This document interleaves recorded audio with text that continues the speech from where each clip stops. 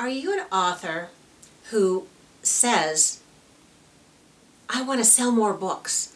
I want people to read my book. I want people to take action on the ideas in my book. Or I want people to enjoy this book. I want people to love it and share it and tell their friends about it. But you don't take any action that could make that reality.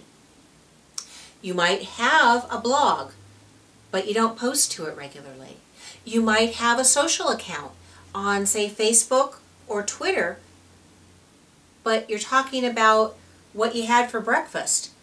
You may say you want to sell more books, and yet you're not doing anything that matches those words.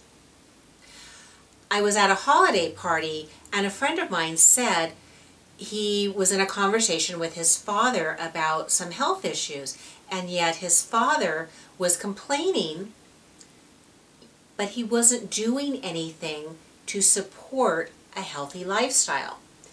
And my friend said the same thing about himself, that if he indeed wanted to be healthier or to lose weight or to spend more time with his family, if his actions didn't match his words, he had no right to complain. And it got me thinking about myself and what goals have I said are important to me, and am I moving towards them? Am I taking action to support what I say? I found that there were some things I could say yes to, and some things I could say, well, I could do better. And that's the human condition. We can all usually do better.